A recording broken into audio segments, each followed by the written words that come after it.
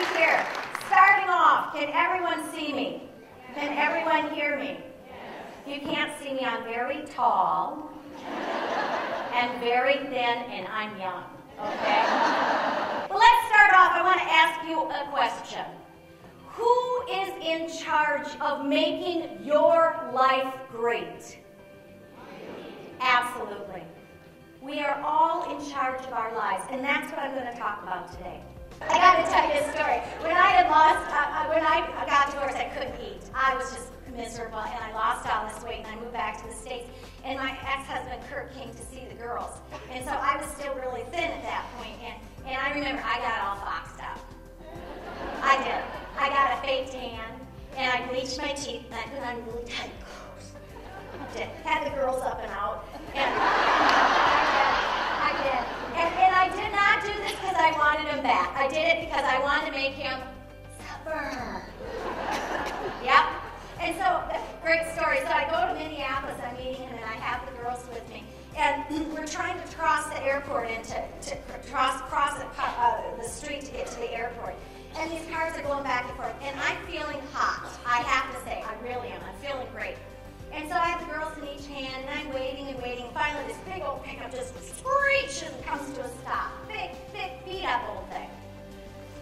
And I think he's probably stopped because I look so good.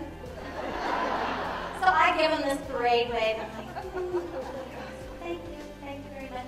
And this guy sticks his head out of the pickup. He has like one tooth he borrowed from his neighbor.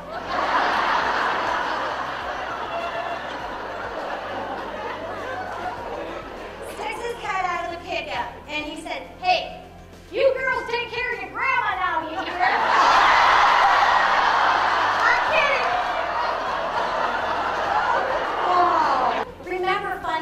Savor special moments, and here's a really good one. 3 daily blessings before you go to bed that night, after you brush your teeth, and before you lay your head on the pillow. Think of 3 good things that happened that day. 3 good things. And then start to think about why those things happen. They have done studies on this one simple exercise, and it improves happiness. Because you know what happens is the next day when you know you have to write them down, you start looking for good things. And when you look for good things, you find good things. Isn't that right? So we'll go back to this blind fool in the pickup.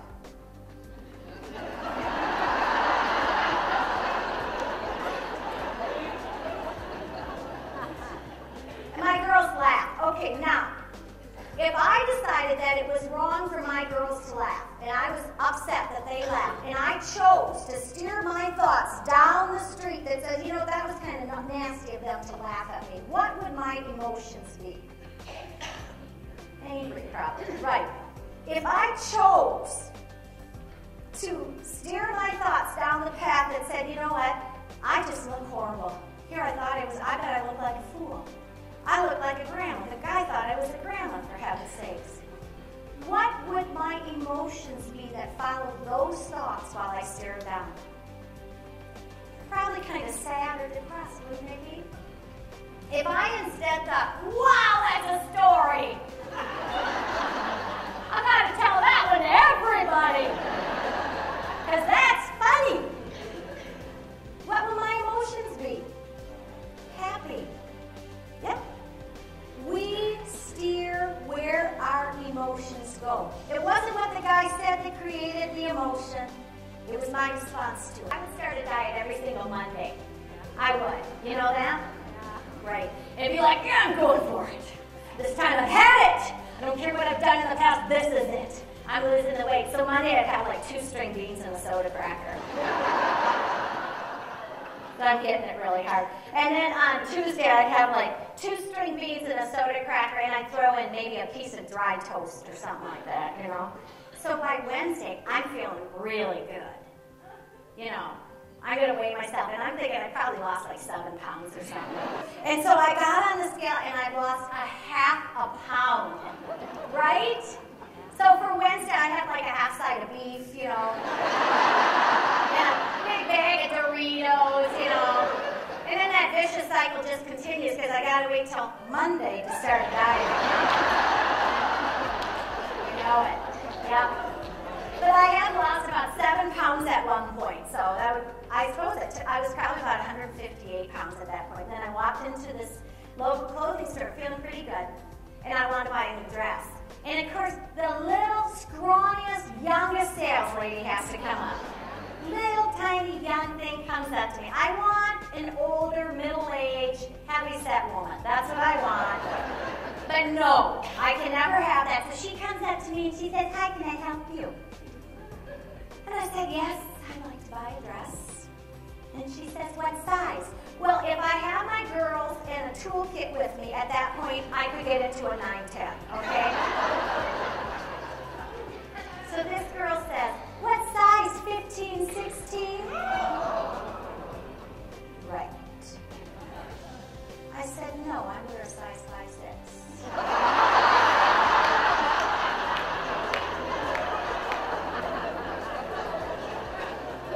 She knows it's not true.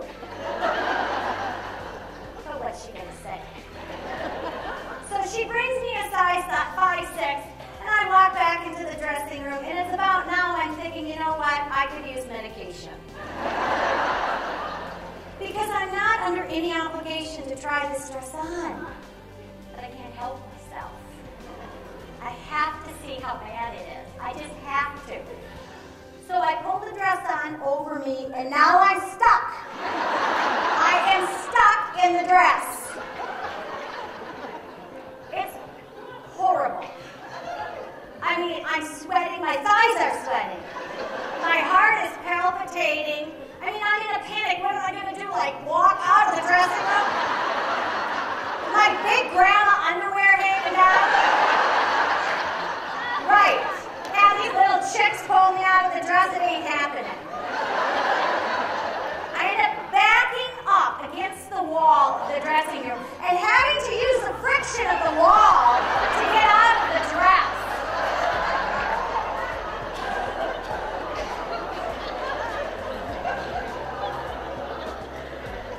And the only reason this is funny is because it's happened to everyone on here. Bold people live with an open mindset, and they understand that, first of all, what expands you makes you happier. See, we're all built with this internal GPS. We really do know what's right for our life. We do.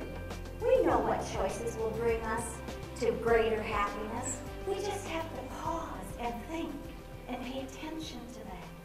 And then we'll choose the right things. We'll choose things and make choices that make our life better. I hope you never lose your sense of wonder.